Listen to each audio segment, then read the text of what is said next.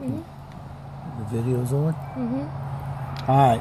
I've been having problems with my headlights shutting off.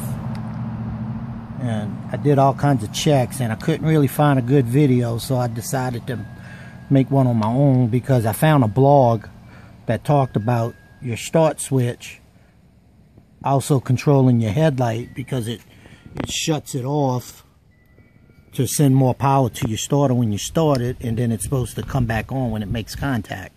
So all I did here, there's 2 screws on here. This is a Honda Shadow 1100 Sabre. There's 2 screws under here I took out already. You need to be able to see. So I got the screws out. Now another thing that was in here was right there. Can you see the little hole by my thumb up there? Get close. Yeah, that little hole right there. There was a bracket there that I already took off.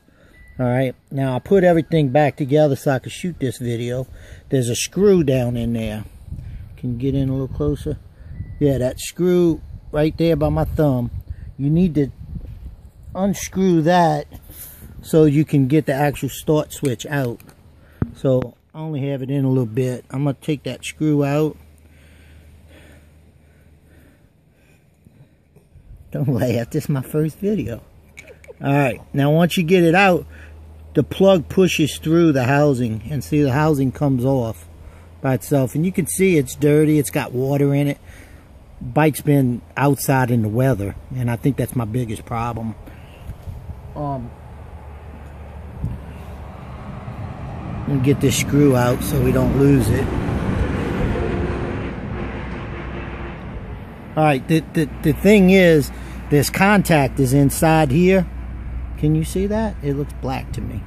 This contact is in there. And if you look to the side, they got little plastic clips on both sides. There's 4 of them. So what I did earlier, I didn't clean it up or anything yet. You could see how it's all dirty and wet and whatever. But what you need to do is real gently get your screwdriver in there and see it'll pop open. But be careful because sometimes these things are brittle and you could break the plastic. Alright. Stop laughing at me. Alright. Here's my actual contactor right there, and you see it's got a spring.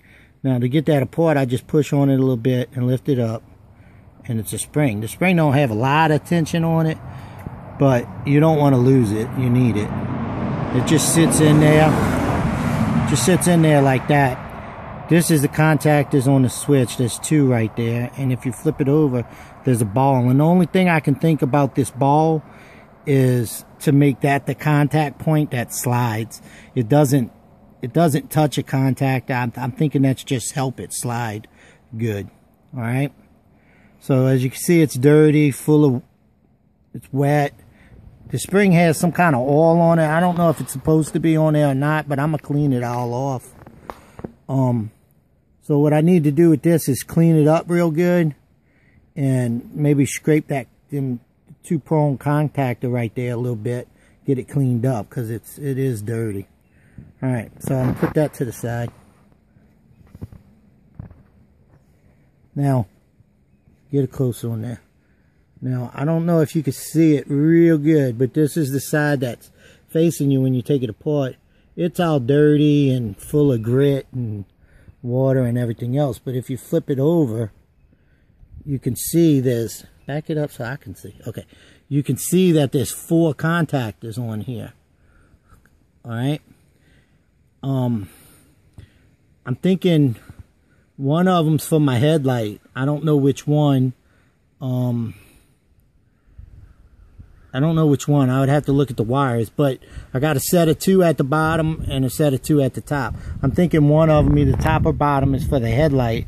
And the other one would be for the starter. Now, on top of this, I've been having a problem. My horn's not working. My headlight went out on me, come back on its own, then went out, and it hasn't come back on yet.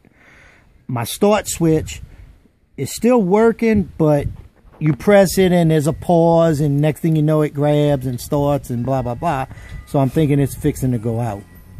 Anyway, what I'm gonna do is just clean this up real good, clean up these contactors, and put it all back together. Now, I didn't take the switch up here apart. It's got cables on it and stuff, but I'll have to look at that. But right now I'm just gonna clean it up. So, all right, thank you. Stop.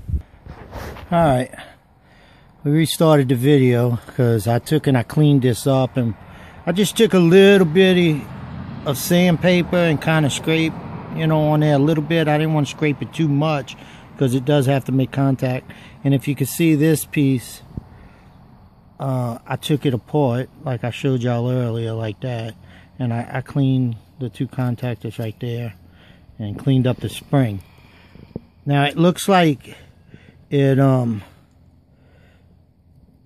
looked like it had some type of electrical oil in it, maybe to keep it from corroding or whatever. I don't have any, so what I'm going to do is, you know, spray a little bit of WD-40 on here just to disperse the water that gets in there from sitting out in the weather all the time. And that's it. So I'm going to put it back together, and all I'm going to do is, because they got 4 prongs, 2 on each side of this, and I'm going to stick it, if you can see right here, these 2 prongs, I'm going to stick the back side in there.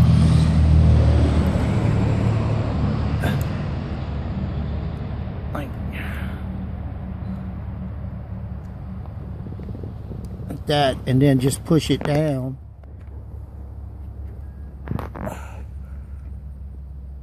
Like that, and it clips back into place. All right, and then you just reverse the process and stick your switch back in your housing and screw it all together. So now I'm going to pause it again and get this put back together, and we're going to see if it corrected the problems I'm having. All right, do it. It's on? Oh. All right, guys. So when I first put this back together, I was getting no connection. And I think what I did on my plug here, when I cleaned the contactors, I think I might have pushed a little too hard and bent them. So if you remember on this connection, they had the 2 prongs. What I did was bend them up a little bit to make a good contact. And now, let me move my hat. As you can see, when I turn my lights on, my key on, I got my bright light on, and now I have a light signal showing that my headlight's working, which it is because I went around and checked it, and my key's working every time I hit it.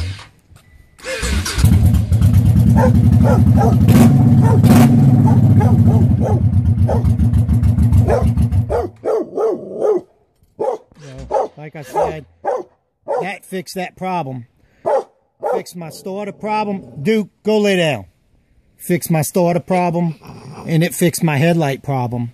I still don't have a horn, so what I'm going to do is go over here to my horn connection. I'm going to take it apart, and I'm going to see if that solves my horn problem, because I used to play with it like this, and at one time I got it to beep a little bit. So I'm thinking it's the same problem, but that'll be another video.